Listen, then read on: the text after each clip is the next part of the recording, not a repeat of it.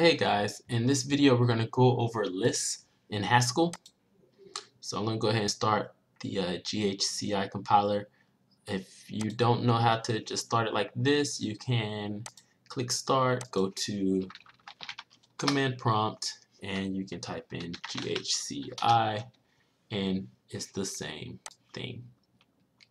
So let's go ahead and get started here.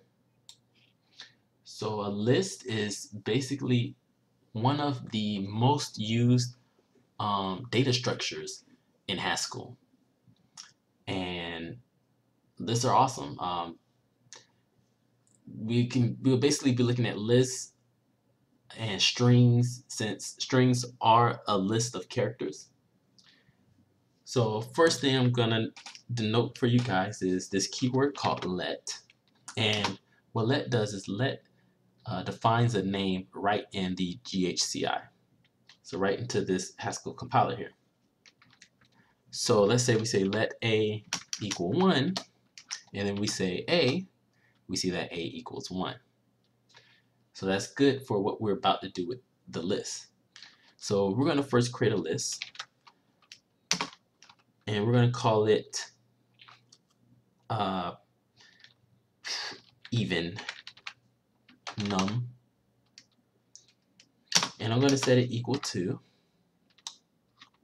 2, 4, 6, 8.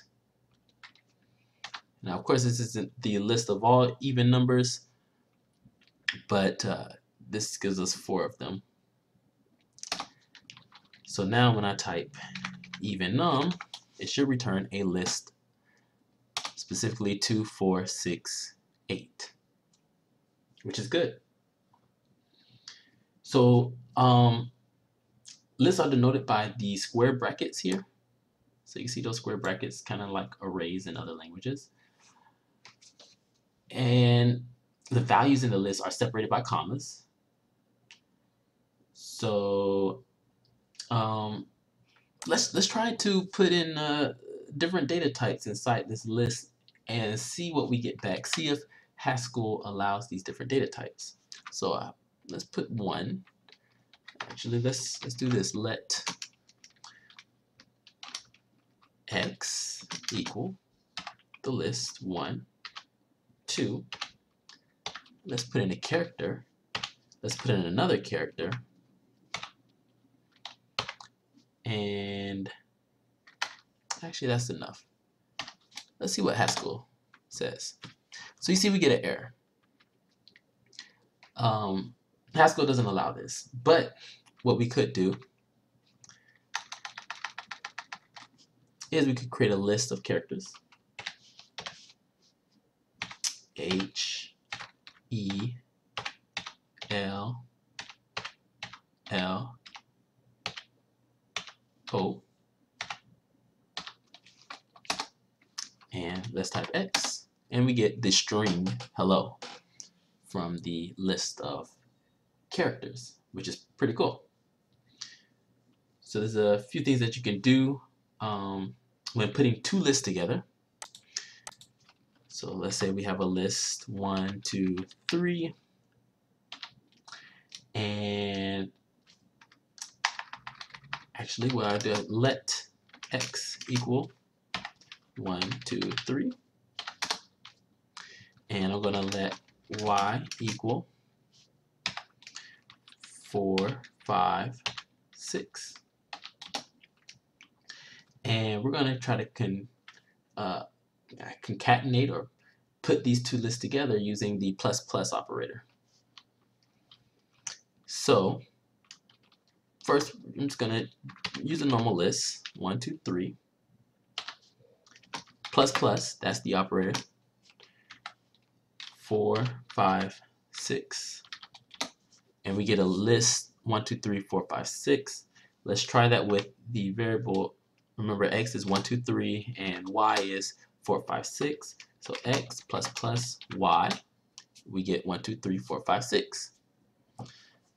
So that's pretty good.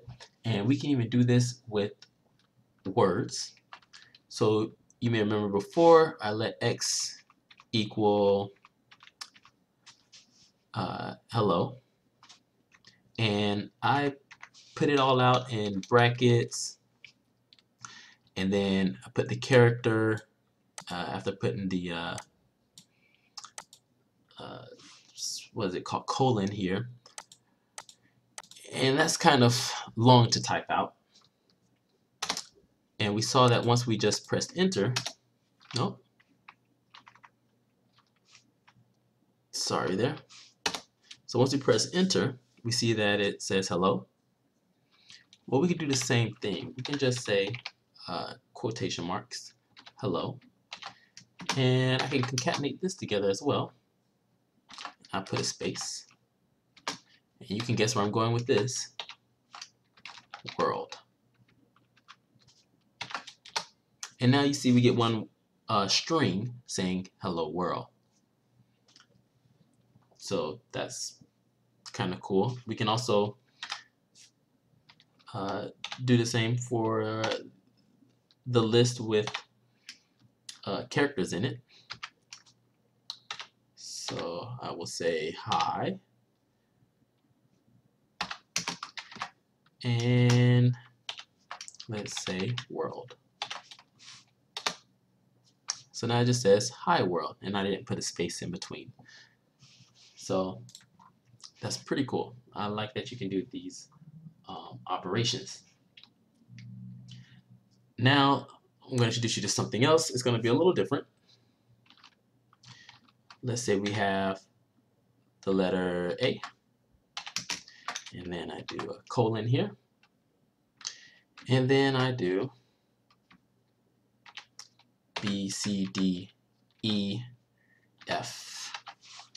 And what do you think the result will be? It's A, B, C, D, E, F. So it's another way of concatenating strings, and you'll specifically notice this colon here.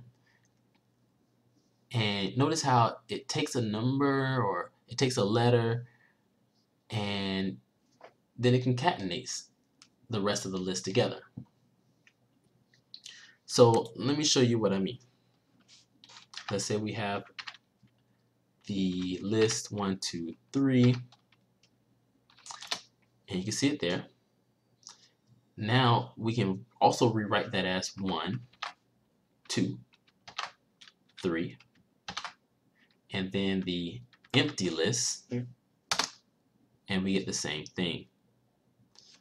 So we could also, again, with the letter, write A, colon, B, colon, C, colon, empty list, and we get our string ABC. So yeah, it's pretty useful there. Now let's talk about the empty list a little bit, since I just brought that up. This is an empty list, and this is a list that contains the empty list, and this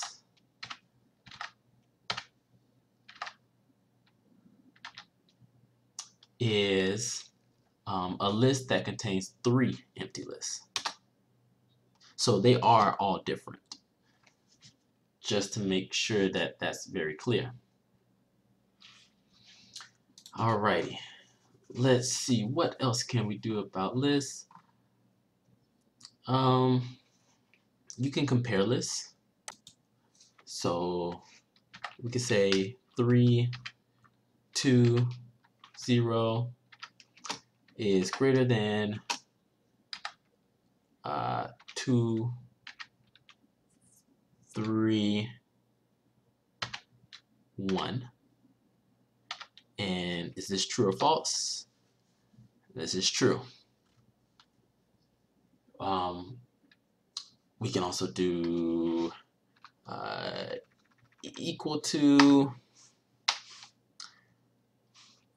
I'm sorry, it'd actually be equals equals, and that would be false. We can do less than greater than and equal to, and we get true. And then we can also use some functions as well that are with the Haskell compiler with lists. So we can use head, that's a very popular one. So the head of a list 5, 4, 3, 2 would be 5. It just gives us the first element in the list. Another function that we can use is tail. And for the same list, 5, 4, 3, 2, we get the rest of the list, everything that's not the head. So everything that's not the first element. So we get the list 4, 3, 2.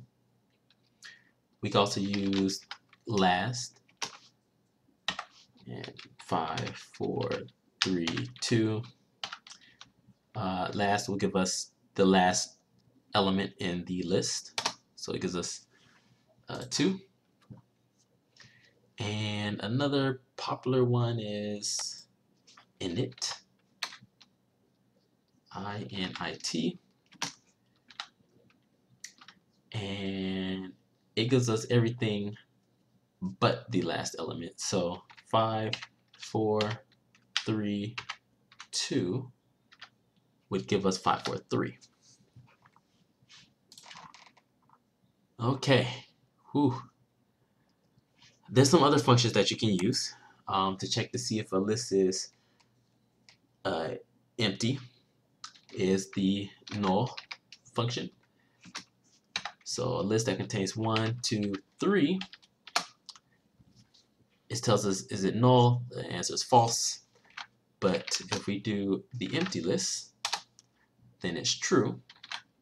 And let's try a list that contains the empty list, and that's false. So you can see that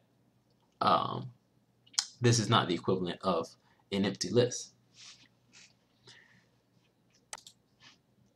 And maybe I go over one more function. Let's do reverse. And reverse takes in a list. So 1, 2, 3. And you can guess what it does. It reverses it, and you get 3, 2, 1. So there's some other functions as well. Some product drop. One more important one, I believe that this is a important one, is the lm function. Okay, so the lm function takes in an element and takes in a list. So it's usually called in the infix function. So you know the it's usually written like something like 3 lm and then some lists. So we'll say 1, 2, 3. And it's going to tell us if that element is in the list. So is 3 an element of 1, 2, 3? And the answer is true because we see that the 3's there.